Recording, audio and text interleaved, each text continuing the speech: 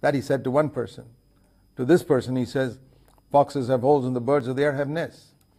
Now, scribes tend to just quote standard scriptures. They've been taught in seminary, for this problem, quote this scripture, for this problem, quote this scripture.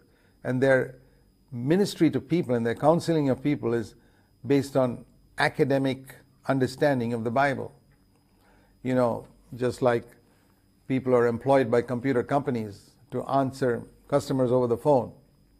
And the customer asks for a problem, and this guy looks up on the computer that particular problem, enters that into the computer, gets a reply on the computer, and reads it out on the phone to the customer. This is not how we're supposed to do ministry. Ministry is to be done by supernatural discernment. That's why we need the anointing of the Holy Spirit to have exactly the right word. Like the Old Testament prophets, when they were anointed by the Holy Spirit, they had exactly the right word for each person who came. Ministry is a very costly affair. It's not something you can do just by studying the Bible. You've got to walk with God. When you walk with God, that fellowship with God will give you the right word for each occasion. And that's why you find Jesus always said different things to different people. For example, when there was the Pharisees who wanted to stone a woman caught in adultery, well, Jesus didn't give them a big lecture on legalism.